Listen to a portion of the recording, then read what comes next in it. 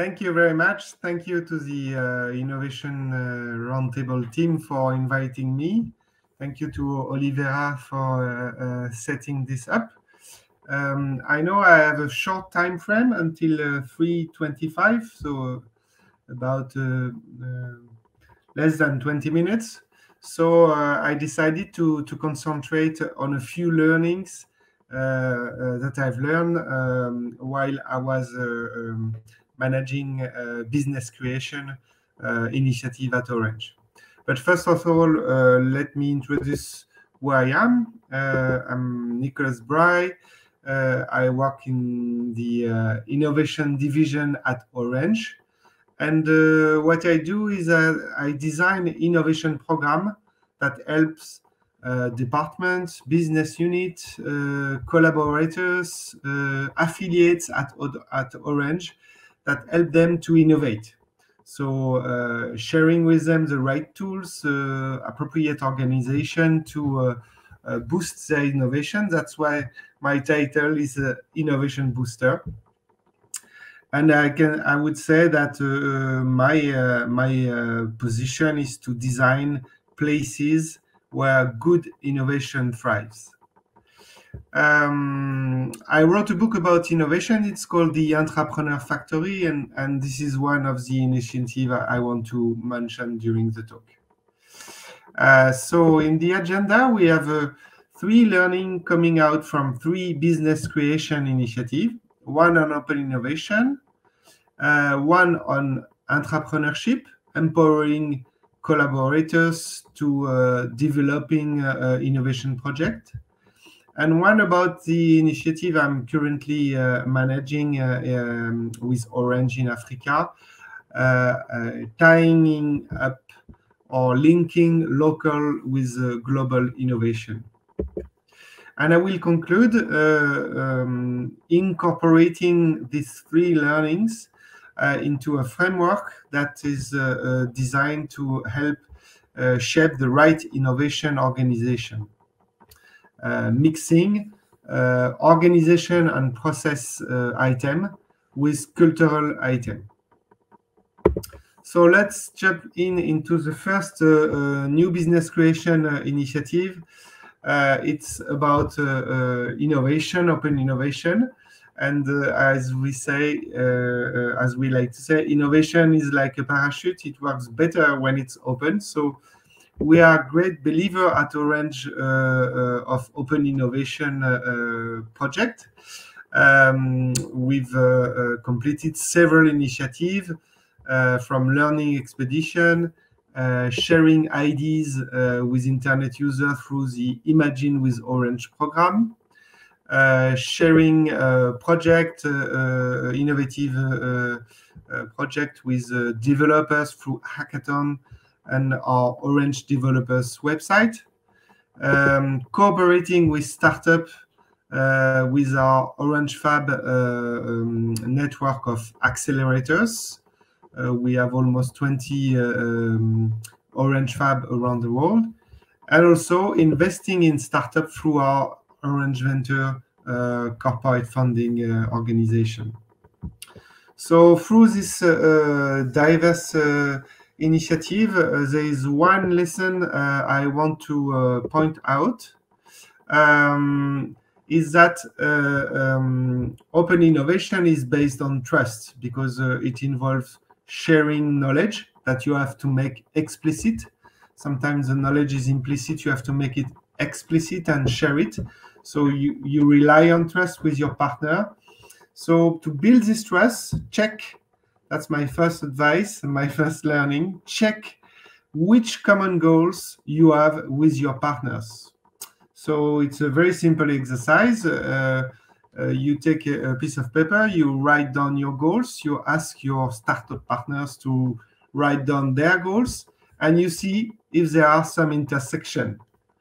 If there are some common goals, that's the way to start a fruitful relationship. If there aren't, maybe that was not such a good idea to start a collaboration. Then I move to entrepreneurship. So entrepreneurship is about empowering employees on innovation. asking them for innovative ideas. And in some entrepreneurship projects, if the employees are selected, they become in charge of developing the project for the corporation. So they go into what we call incubation and acceleration of the project until a product is developed and brought to market.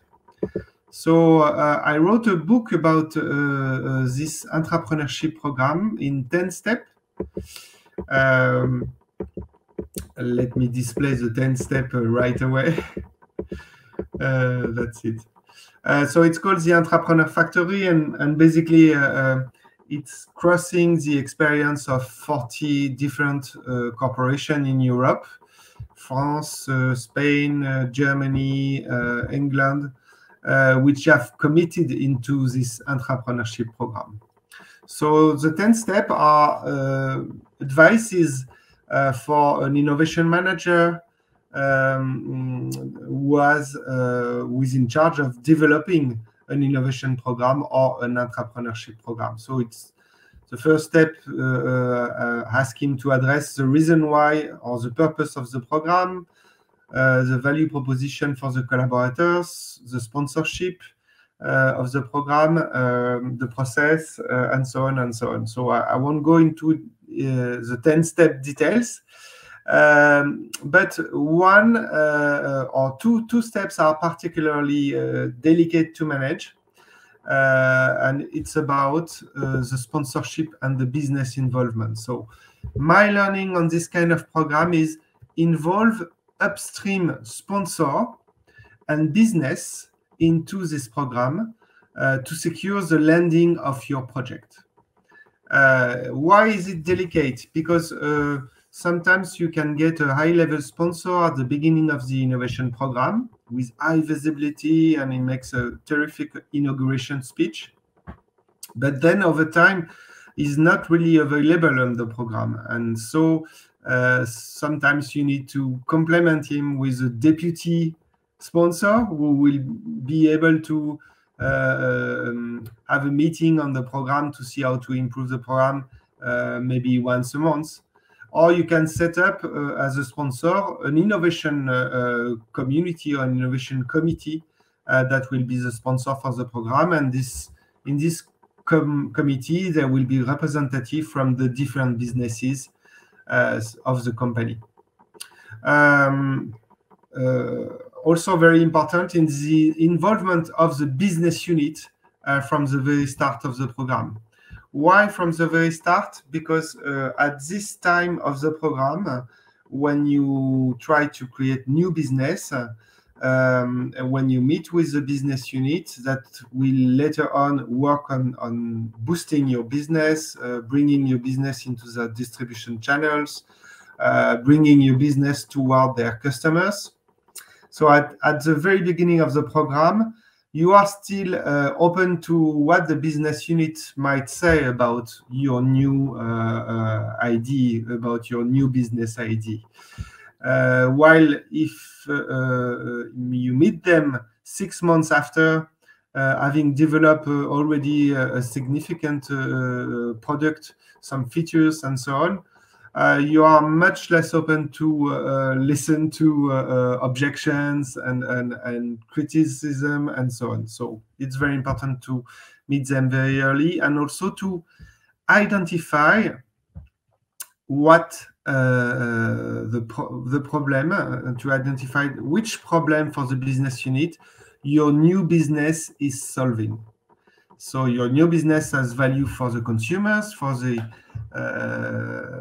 customers of the company, but try to figure out how this new business will help the current business unit, maybe to improve its market share, maybe to differentiate, maybe to build a loyalty program with their customers, or maybe to have a different impact on their market. So find out the problem that your new business is creating.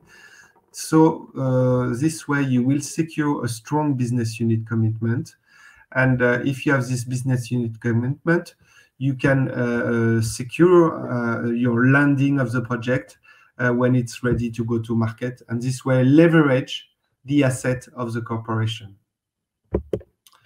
Third example is about what I'm currently doing with Orange in Africa. We have started a local innovation program to bring agility and relevance to our innovation in Africa. We are present in 20 countries in Africa. And the idea behind this local innovation program is to stick to local specificities. They say Africa is not a country. Actually, it has 54 countries. So there are some specificities linked to these different countries. So we want to stick with this specific customer expectation, user expectation, local competition, how to differentiate from the local competition. And we want also to execute quickly, not bringing the idea back to the centralized innovation division, which is based in Europe, but being able to develop as much as possible the innovation idea locally, and so to execute it more quickly. So to build this local innovation program, we rely on different pieces. One is connecting with the innovation ecosystem locally. Local companies, startup, universities, state organization. It's part of an open innovation approach. Second is involving the business unit and the employees. It resonates with what I've just said with the entrepreneurship program, involving the business unit and the employees of the affiliate, of the Orange affiliate, of the local Orange operator, in the ideation process, and then going toward the end user to test the ideas.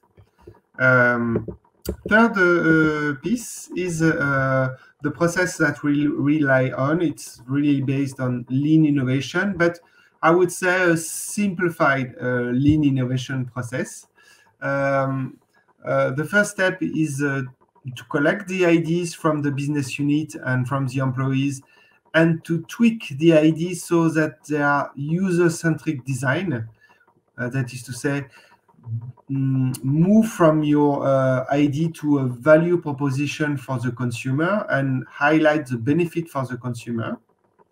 And then second step, once the idea is well formulated in a value proposition, we train our innovation manager locally and the employees to be able to design a mock-up to materialize, to visualize the ideas through a very simple customer journey on mobile screens. So they design 1, 2, 3, 4, 5 screens showing what an end user would have to do if this service was live. And so with this mock-up, and also we do a business model canvas, the second step is to go to the target user and to see how the target user values the value proposition, if it's well received, how they can immerse themselves into the 5-screen customer journey on mobile. And this way, we iterate in short cycles.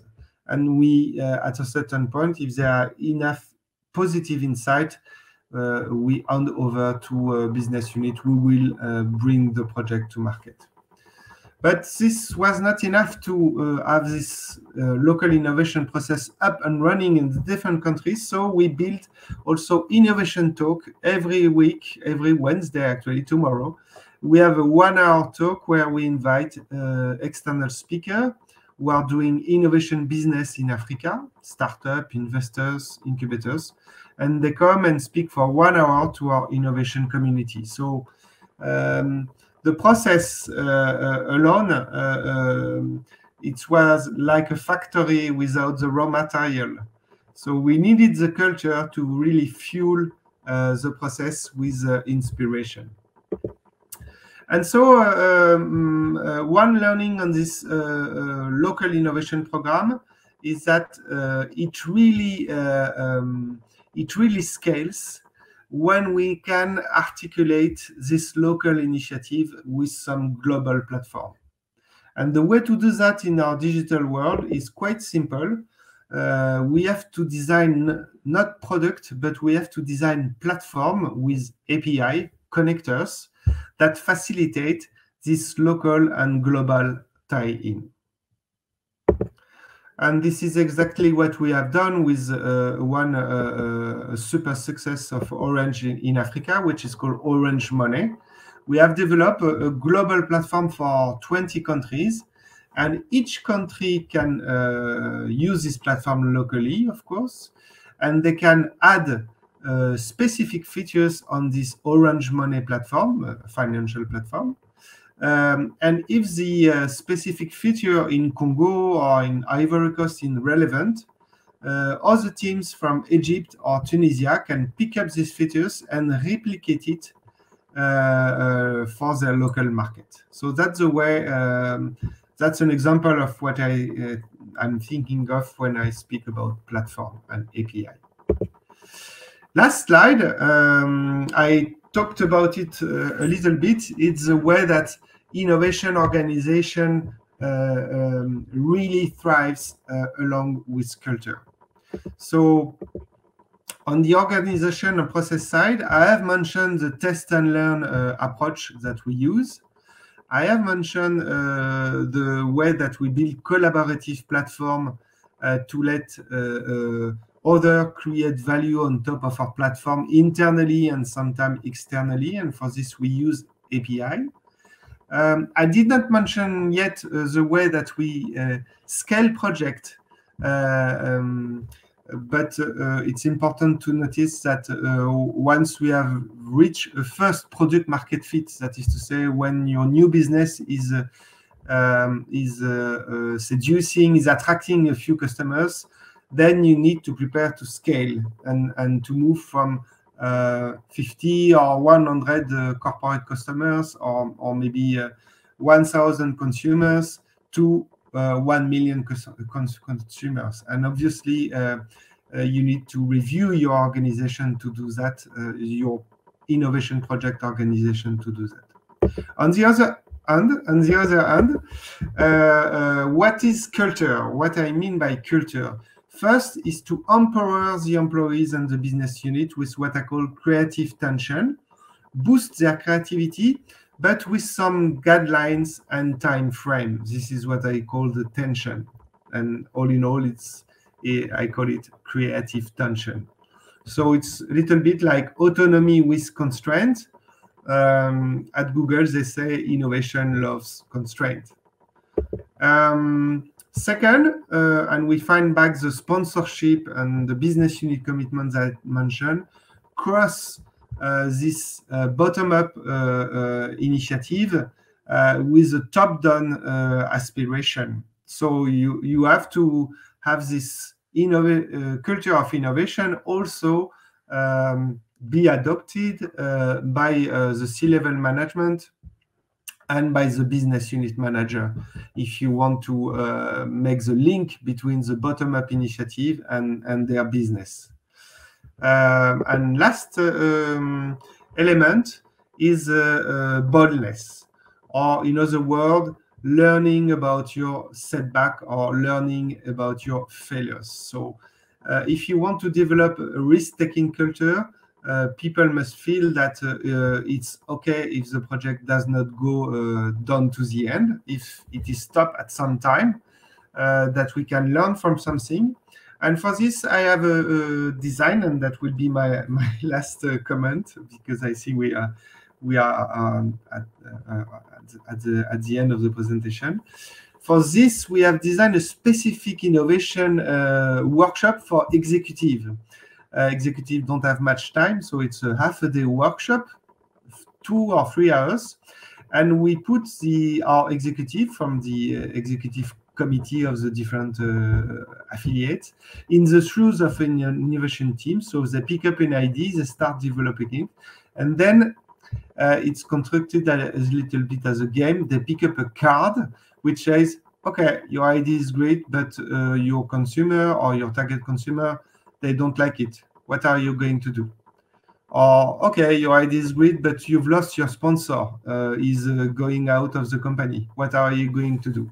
So during this game, they pick up 3 or 4 cards of obstacles to innovation, and this way they feel what it is to have a setback on an innovation project, what it is to fail on an innovation project during the time of the project. So you can find more about this scaling up your innovation organization on a post on my blog, and I've designed a short tool that lets you assess the level of your innovation organization and give you some advice. It's a self-assessment tool, and you will find it on this blog, rapidinnovation.fr. So thank you very much for your attention, and looking forward the panel. You don't hesitate to contact me on LinkedIn if you want to have an additional discussion about that. Thank you.